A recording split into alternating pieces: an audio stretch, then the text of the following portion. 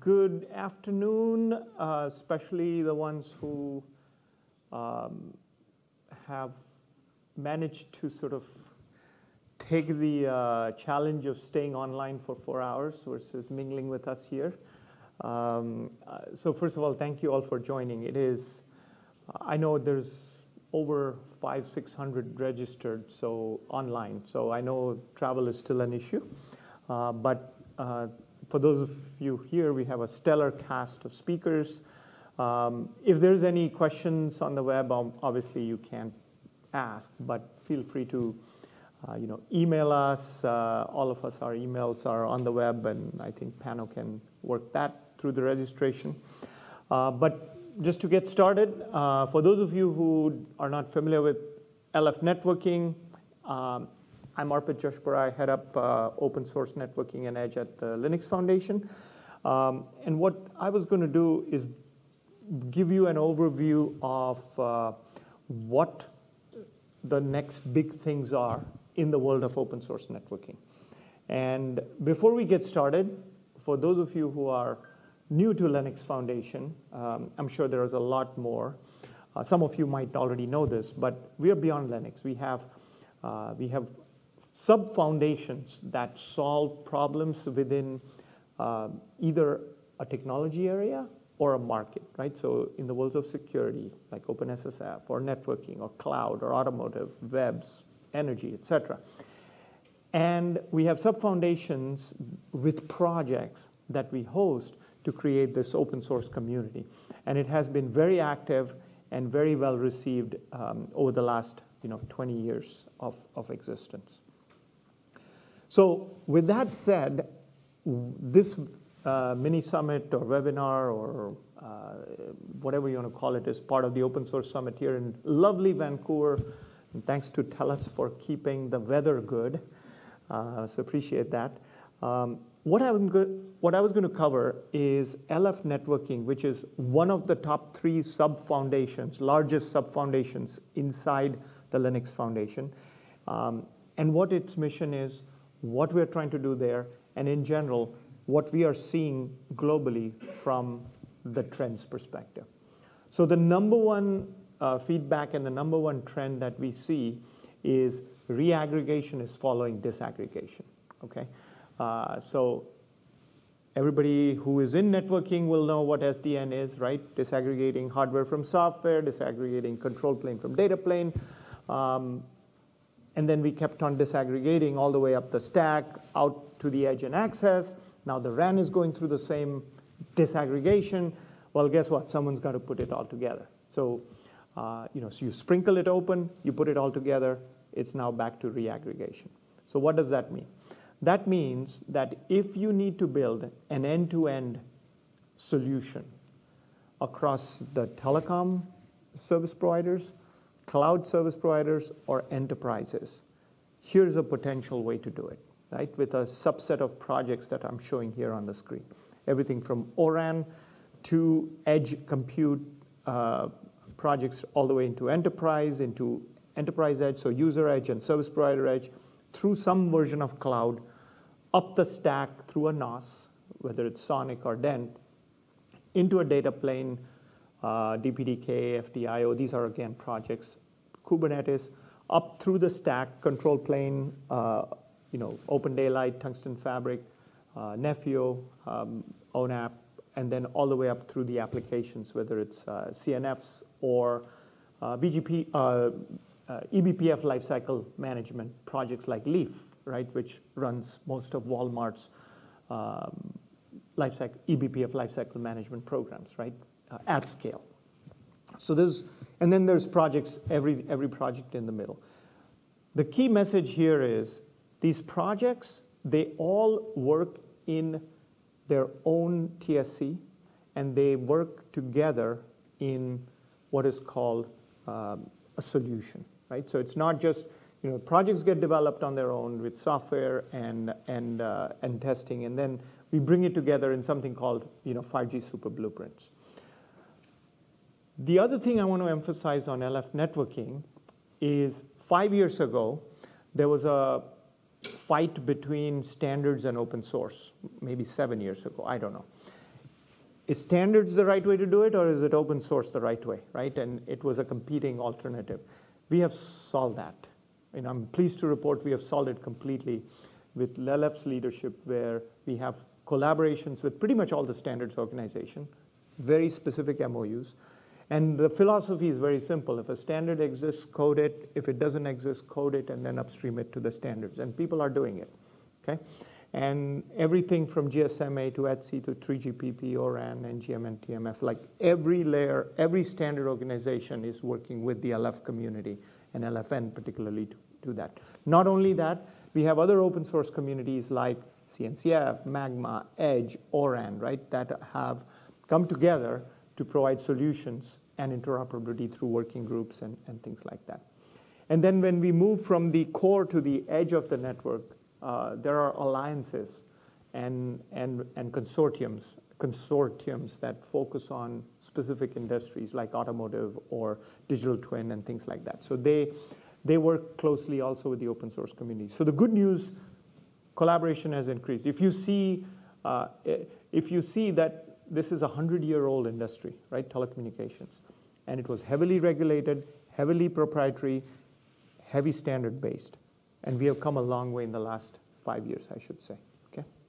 And a lot of other industries are learning from us, right, like the energy industry, okay? So formal collaborations, standard bodies, right, consistent APIs, models, things like that. And there's a whole list of, you know, the ETSI salts that have been coded, or the TMF APIs that have been coded, et cetera, okay?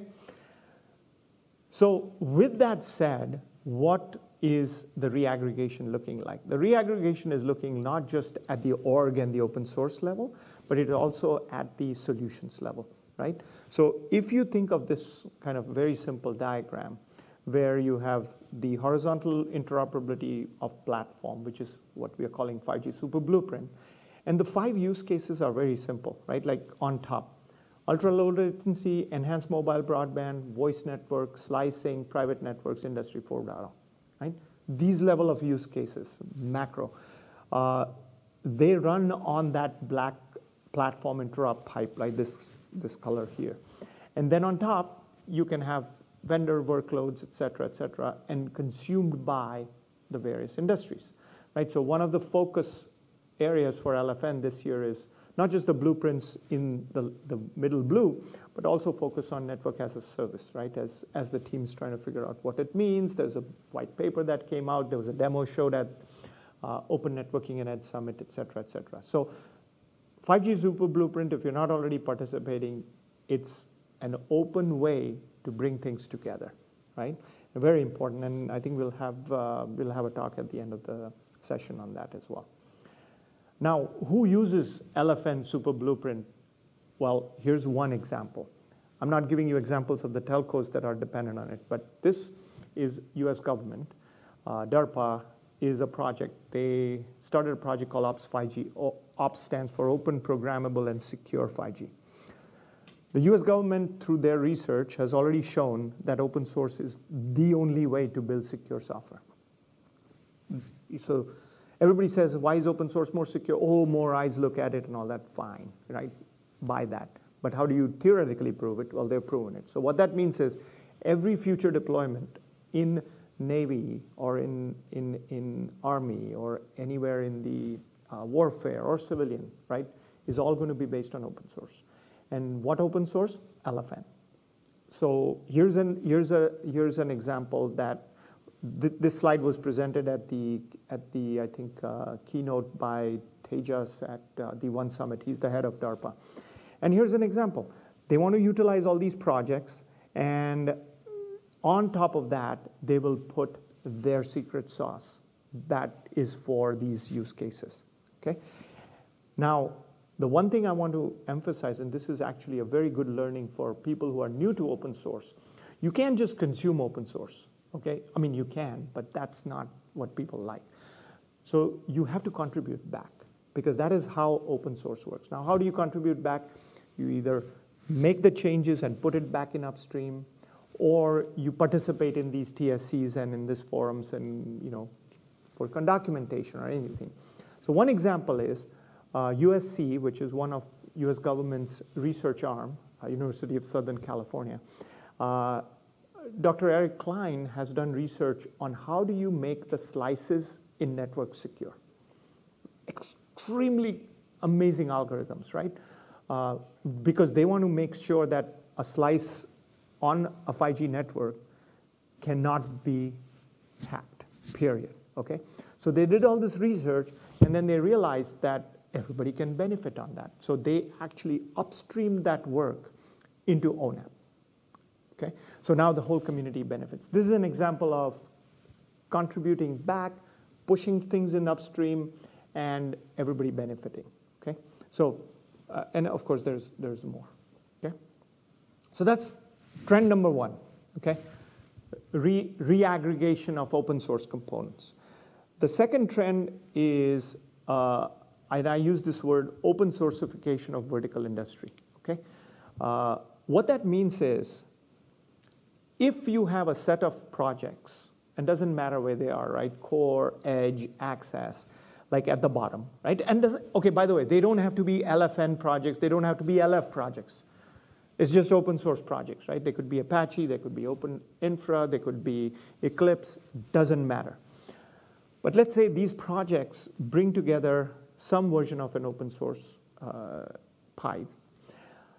How do you consume it? You consume it through either you're an enterprise or you're a service provider, and I'm calling service providers as both cloud and telecom, or you are an end user like a government, right? Very custom specific.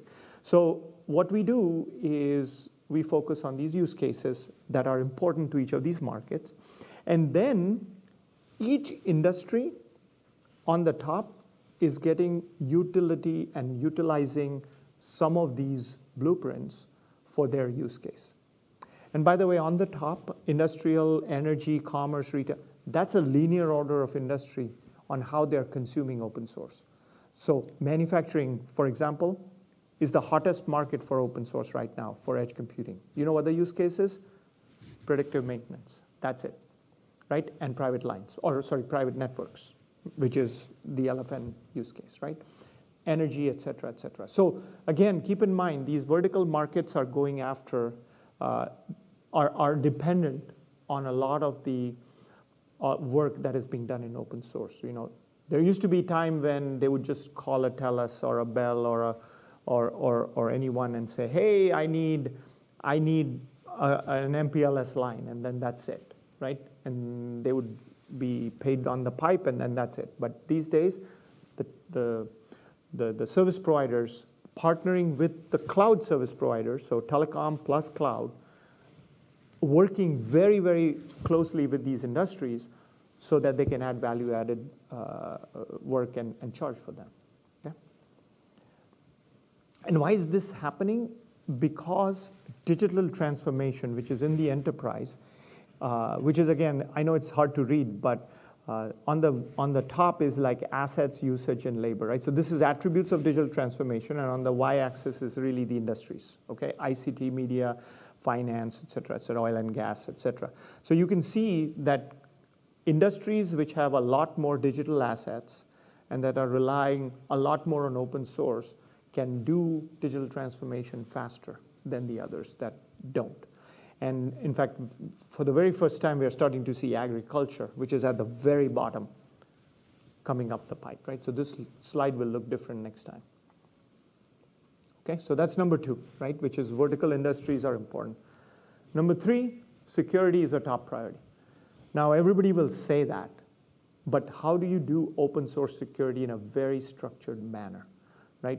And is CVEs just enough? And the answer is no, right? So what we have is we have some research studies done by Harvard and some of the other foundations, including our own research organization and OpenSSF, where everybody uses open source in some form, but only half of them use SBOMs. So SBOMs is software bill of materials, right? So it's knowing where packages come from, okay? And so basically the findings from all these research, right? Everybody tries to do research, right? Like I love it, but then I just like to take what the research says and then push it into the community so that we can actually do something about it, right? Because otherwise, it just becomes a marketing tool.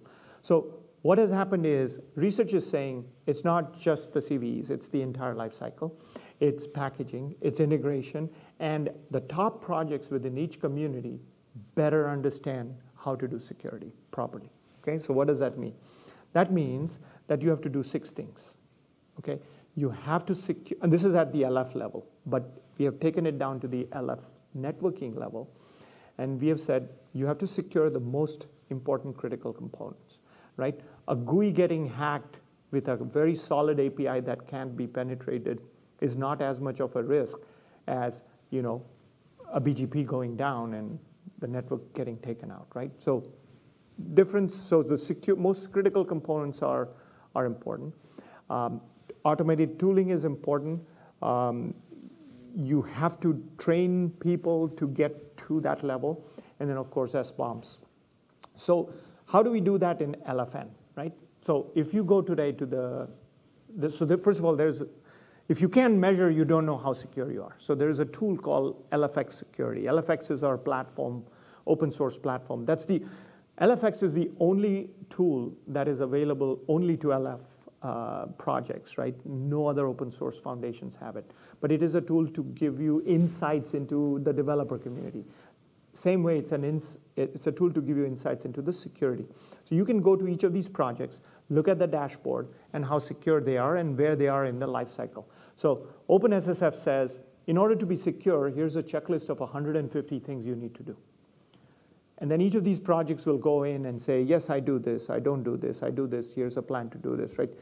It's a lot of process work you need to clean up so that you eventually get to 100%. I think this one's showing Open Daylight, for example, one of the projects at 90%, right? So we're almost there, etc. So take a look at the dashboard, participate. If you're a security-focused individual, you know, please participate in the security subcommittees and things like that. But security is taken very seriously. Now, if you look at the Linux Foundation, we have the OpenSSF Foundation, sub-foundation, which gives you the framework of security. All the other sub-foundations have to implement those frameworks. And LF networking is leading the way. And the reason LF networking is leading the way is if there is no connectivity, nothing else matters. And that's what we focus on. So that's kind of why the community takes this very seriously. Okay? So that's number 3, security. The next one is the merging of the markets. Okay? Enterprise cloud and telecom are no longer working in isolation. I mean, we have TELUS here. They're heavily working with the Googles of the world, for example, right? Or AWS or Microsoft. And these folks are working with the Deutsche Telekom. Telcos and telecoms are no longer competing. They're competing on a different set of things, but they're collaborating heavily on open source. They're collaborating heavily on the new use cases, right? And so this is what gets you the NAS, right? This is what gets you network as a service, right? This is what gets you all these new things that cut across the core and the edge of the network. And I think it's very important that this collaboration happens. Now, the advantage of, okay, so now if you take a quick detour on why the collaboration accelerated, apart from the business reasons, which we are not here to discuss, there's a technology reasons. The technology reason is telcos were built very proprietary in the past. With open source, you can modularize it. And then they were built on OpenStack with VMs, okay? But now, and then the clouds got built on, the new clouds were built on containers and Kubernetes. With telcos then moving to cloud native and cloud native network functions specifically, now there is a common horizontal layer of Kubernetes that runs across these layers, right? So it is very easy to get, and this is just a very simple explanation. I'm sure there's a lot of details behind it, but that's one of the reasons why these markets have come together. Then there are Kubernetes-based edge deployments that can also push containers all the way down and package them correctly. So there's a lot of synergies between our sister foundation, CNCF, which hosts Kubernetes, and LFN, which kind of holds the networking subsystems. Okay? All right. And then finally, the networking community and the board is also focusing on some of the new technologies, and there's about 2 for now. There's the metaverse, which mostly is about, just our piece of the puzzle, which is the intersection of infrastructure and intersection. We're not focusing on the cool stuff for metaverse, if it is at all cool these days. But independent of that, we just want to make sure that the things on the right, intent-based, AI-based, security, privacy, all that stuff is taken care of in our infrastructure work. Okay, and then the other one is 6G, very early, but the community starts looking at it probably over the next 3 years. Okay, so high level then from a trend perspective, right? 2022 was the tipping point. We have seen more deployments of open source last year. I'm not going to present all the use cases. You can go to the LF Networking website. There are case studies from Verizon and Bell and sort of Deutsche Telekom and Orange, and everybody is like who has deployed.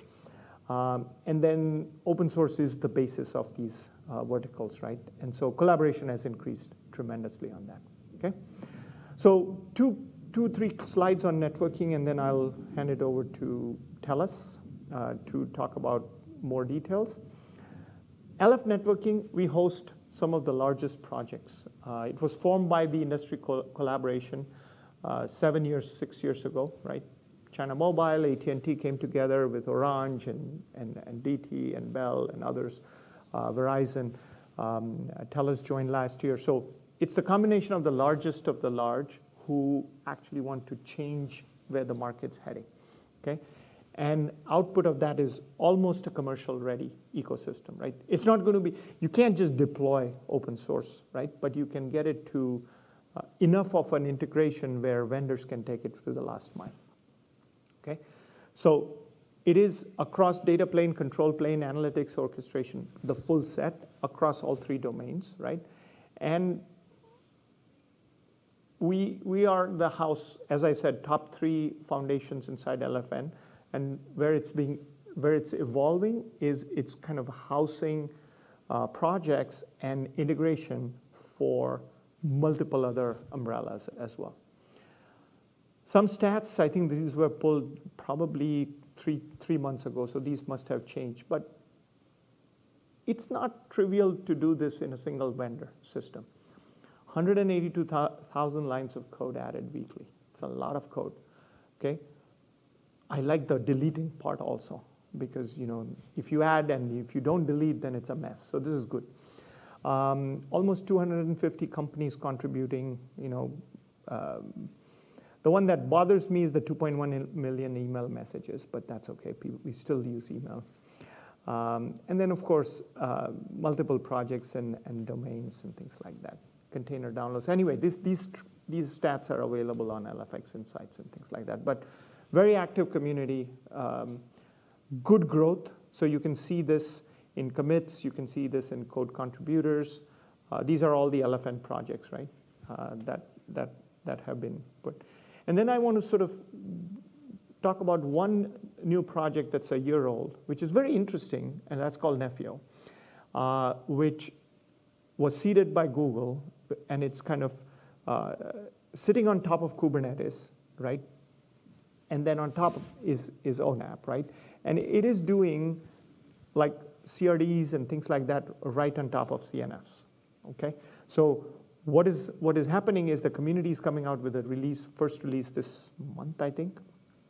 And it is looking very interesting in terms of simplifying the solutions for an all Kubernetes-based solution, right? Remember, 5 years ago, or 10 years ago, it was all proprietary. 5 years ago, it was all OpenStack VM-based. Now it's all Kubernetes CNFs. There will always be hybrid, but you don't want to pollute the hybrid and the new stuff with the hybrid. So if there are projects and other things that can take care of the VNFs, then you put that, and then you take the new one, and then over time phase it out, right? That's kind of the model most people use, okay? So on the board, you got pretty much all the top carriers. AT&T was the chair. few years. Then China Mobile was the chair. I believe we have Deutsche Telekom as the chair this time. All the vendors are on the board. TELUS is on the board. Ibrahim sits on the board. Verizon, et cetera, et cetera. And then you have a whole bunch of silver members. So that's it.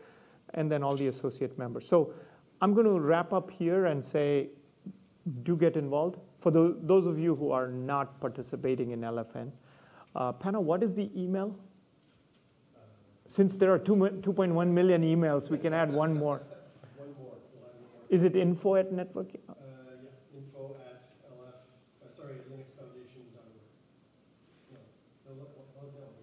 Yeah, LF, okay, so info@lfnetworking.org or ajoshipura@linuxfoundation.org. Send me an email, but get involved. Get involved and this is for the people on the 500-600 people that registered and didn't want to travel to lovely Vancouver here. And so that's kind of my slide deck. We can take questions from here. We can't take questions from the web, correct?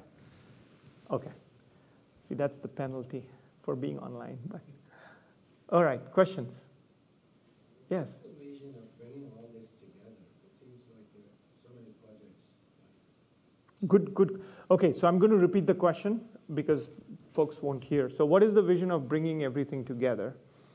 Because there is a lot of projects. So historically, projects can get incubated anywhere in LF, right? That's the fastest path out because every sub-foundation has an induction cycle, right? If you do these things, then you're an incubation project. If you do this thing, you've graduated. If you do these things, then, blah, blah, blah. So when a community wants to get started, they just typically put projects directly under the LF instead of moving it under a foundation, unless they know that they're incubating within a project itself, okay? So that's what has happened, right, where projects have been incubated under the LF directly. After the first release, typically, the project TSC and the governance, whatever the governance is, looks at finding a proper home based on the interoperability, based on the community. Most important thing is, where is the community? If the community is here, then they would probably work to get here. If the community is somewhere else, then they'll go there, right? Because you can park anywhere. If there's no community, it doesn't matter. So what we do is that whole process of kind of aligning, LF works on that after about a year, work with all the stakeholders, right? So projects like Nefio or ORAN software community or Kamara or Silva or the ones that are relevant to LF networking, they will work with their governance and their setup and then see what the best options are, right? So that they can move or they can be inducted and all that, right? That's the general process. But keep in mind, the projects still operate autonomously, right? Because TSCs cannot be influenced by the governing board, right? By design, that's how it is set up. Questions, other questions? I mean, you are all LFN, so it's not like something that you don't know. So sorry for the repetition if you have not heard, if you've heard me speak about this, but it's always something new comes out all the time. But all right, that's it? Okay, thanks. All right, Sana, you're next? Okay.